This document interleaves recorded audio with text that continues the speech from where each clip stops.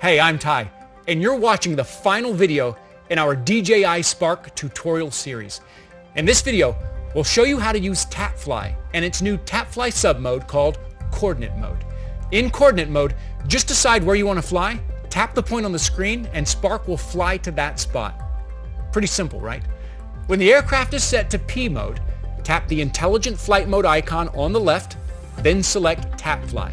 Tapfly will be set to coordinate by default. If you want to fly in a given direction rather than to a particular location, switch to direction mode.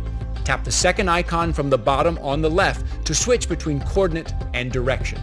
In either submode, you can stop flight at any time by pressing the red X on screen. First, let's take a look at how to fly in coordinate mode.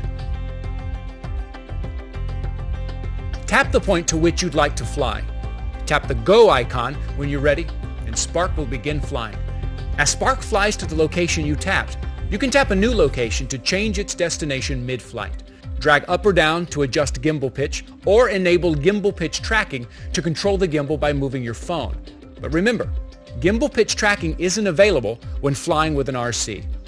A prompt will appear on screen to let you know when you've reached the target destination. Tap the direction in which you'd like to fly, then tap Go when you're ready to start. As Spark flies, you can adjust its heading.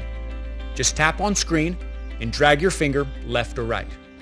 If you're flying with a remote controller, you can also move the control sticks left or right. Just bear in mind that Spark can only sense and avoid an obstacle in its path when the head is facing toward the obstacle. Adjust heading only when you're certain there are no obstacles in your flight path. Well, that's everything you need to know about Tapfly.